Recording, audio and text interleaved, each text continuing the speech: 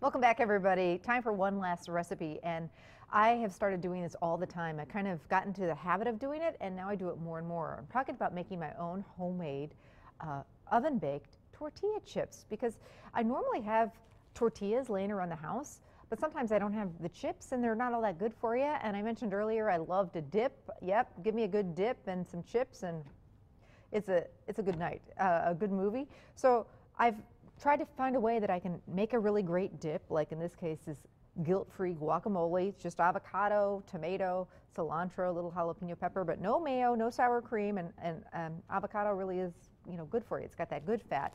And then do a guilt-free chip. So this is so easy to do. You take some flour, or if you like it crunchier, some corn tortillas.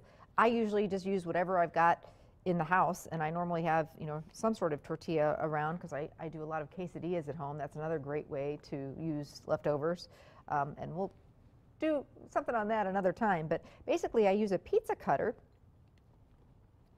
and just depends on what size tortilla that you have. These happen to be the perfect size for this,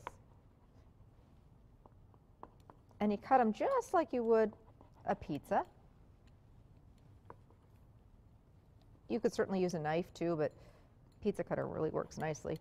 And then you get a nice big baking sheet.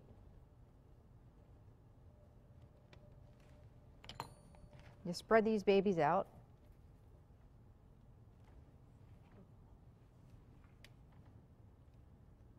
These are so great warm out of the oven, but you can also make them ahead of time and keep them in like a, you know, airtight container or a resealable plastic bag, and they will stay crunchy on you. But I love to be able to serve them right warm out of the oven. I think that's when they're really at their peak. So actually, kind of like a deck of cards, just spread them on out, and for the others, I'll get another baking sheet. You want to make sure that they've got some room. Now, a couple of things. You can actually just take cooking spray, or I love the olive oil cooking spray, and give them a quick spray if you've got a can of that around. That works really well. You can take melted butter, or we're going to keep it nice and healthy and do a little bit of olive oil, or you could do canola, grapeseed, vegetable oil, just a little bit though. You don't need much. And if you really want to watch it, like I say, those spray, you can create your own spray. They sell those spray bottles now at cooking stores. I've even seen them at the grocery store, and you just put a little bit of oil in there, and you know, just a little dab will do you just to get these to crisp up. Now I'm going to just use some kosher salt. Sea salt is also fantastic. You could do some fun flavored ones.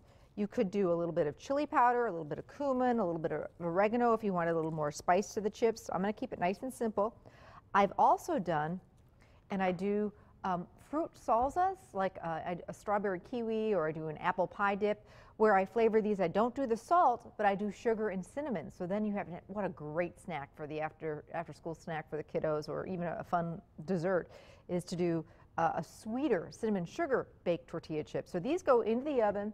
I do them at about 350, and boy, keep an eye on them. These babies are done.